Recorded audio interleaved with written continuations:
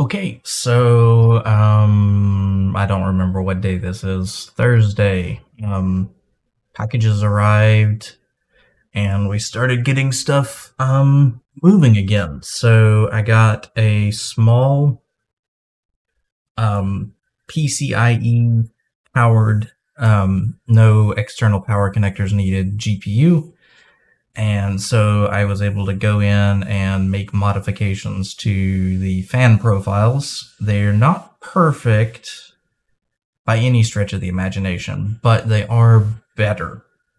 Like, I have the door open now, and yes, I can hear it, but it's not horrible. As I say that, it's ramping up and down because I'm doing a backup to it, which I have started. I have set up a backup profile, so we can start doing that.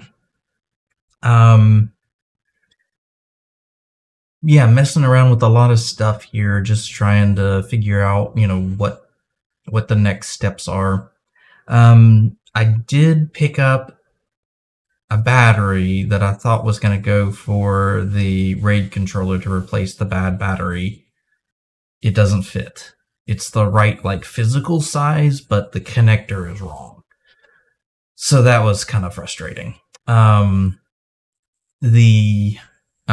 two SAS cables came in, so I have those hooked up now. Honestly, they feel like higher quality cables than the ones that came with it. No major reason as to why. Other than I wanted to have the two plugged in.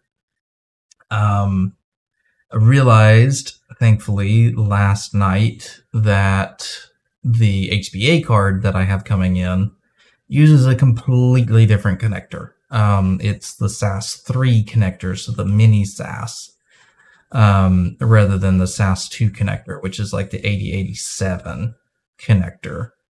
They all have nomenclatures that I don't remember, but I got the correct adapter cable to go in between there, so that will be arriving probably before the HBA card gets here. I'm actually not sure. Let me just do this real quick. Here. Let's just look at the tracking information. No, they may actually arrive relatively on the similar timeline, because this is showing a receipt in the general vicinity of me. So, yeah, left New Jersey yesterday and is, coming in towards me. So, all right, better than I anticipated. Yeah, so swapped out, and I'll try and show some pictures.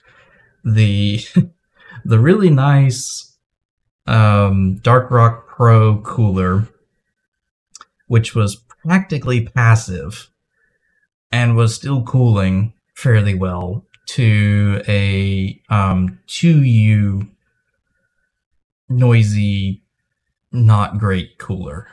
So let me switch here, and you can see we're at it'll peak in the 70s. Yeah, there we go, 74.9. And so the fan speed tracks with that. I probably need to, what I would do normally is create fan curves, but I don't remember if this is if this Asus board is intelligent enough to do that. I know the software could, like the actual AI3 software, the Asus software would do it, but this is running truenas, so I don't have the opportunity to run that software. But yeah, making good progress there. So when the HBA card gets in, which we just saw will be sooner than I anticipated, I guess I destroy the tank and rebuild. So reason being is it just seems like the RAID ZFS or the RAID Z1 is the preferred option. I did a bunch of reading, and I could probably get away with doing the RAID controller. And if the battery had come in and been the right size, I probably would have done that. But as it is, I don't know. I could roll the dice and try and get another battery. The card is getting pretty old. And so, yeah, it's just kind of I don't know. Again, I'm not sure where I'm going to go with this, but the principle of it is, because let's pull up.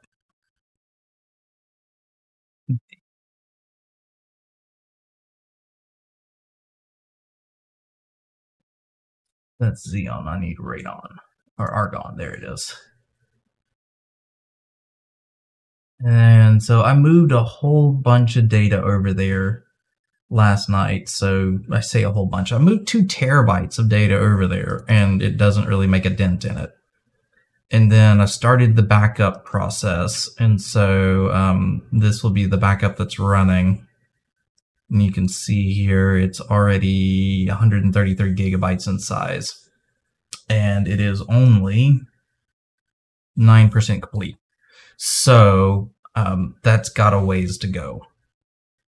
And these, once the main backup finishes, it'll run incremental, not incremental,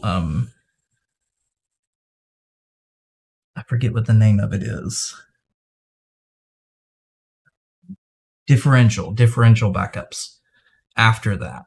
And so that will live on this server. And then, yeah, so made really good progress there.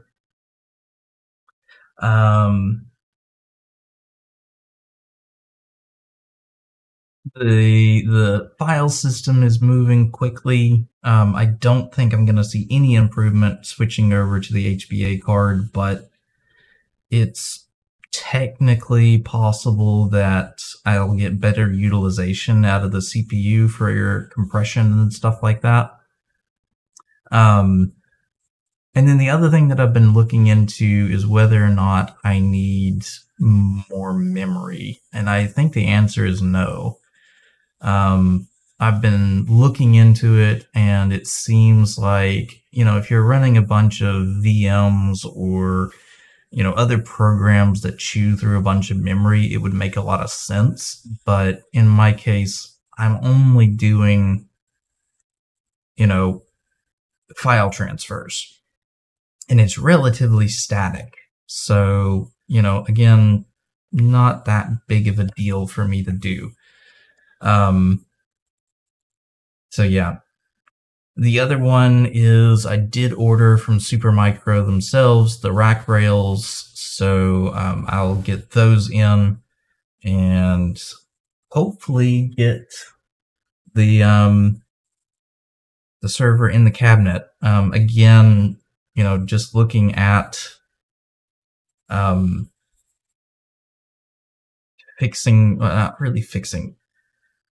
cleaning up the fans to where I can put it in the same room as me. I've got it 75% of the way there. I got to get it over the hill and, finished up to the point where, yeah, when the fans kick on, when I'm actually doing an encode or, like I'm transferring files here and it's actually needing that CPU cooling, then yeah, I'll set it up to do that. And I could probably shift these, to where instead of, I can leave the CPU cooler running on the, tied to the CPU temperature, and then set the front and back fans to run off of the motherboard temperature or in theory, I do have some thermal probes I could even set up and maybe attach one to a hard drive. Because I am going to be getting in there and messing around with it. So, because I'm going to break the tank. So yeah, after transferring all this data to it, I'm going to transfer all this data back out of it. The nice thing is I have plenty of storage to do that with. I'm not constrained by storage currently. If I actually put a dent in this thing, then it would become a real challenge. And it's been the same challenge that I've always had, is you got one big volume, you know, say Xeon, for instance. Xeon is a 40 terabyte volume. If I need to move that, before now, I had nothing that could receive that amount of information. I would have had to have gone out and bought more, 20 terabyte drives, put them in somewhere, and then made that change. My hope is that now this will be, I can bounce anything that I want into this pool. It won't be necessarily the first place I put information, but it will be, a large repository for colder files. A lot of my video projects and stuff like that I'm doing don't really need to live on local storage after they've been, encoded. And again, I put a bunch of pictures and videos over there, and I was doing some light editing, and it works. No doubt about it. You can truly edit off of this, edit 8K footage out of this server, which is really nice. The only thing that I really wish that I could do is, create a better. And again, I don't know what I'm doing wrong. Like, maybe I need to go through and enable larger chunk sizes or something, because I can crystal disk mark a full 10 gigs. But when I'm doing an actual file transfer, I can't get anywhere near that speed. I can usually get about half. So it just, I've got nothing bad, but I've got a lot of learning to do. So yeah, making good progress. I'm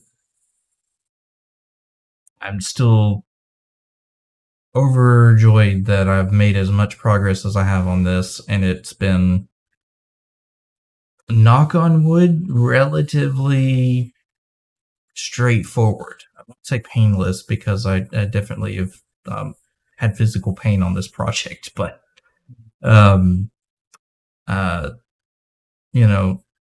for the majority of this project, things have gone reasonably well.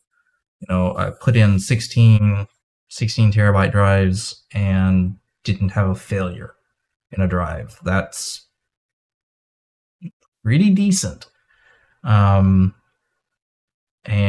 yeah, so I will call it there. And this has been rambling number 4. And yeah, I'll try and throw in some footage of kind of what the rack looks like, and well, not the rack, but the server chassis. I've got the top on there now, which really helps with the sound. Putting the top on gets it more manageable, and it really helps the airflow, because those fans are designed to pull air from front to back. And so yeah. All right, that's it for me.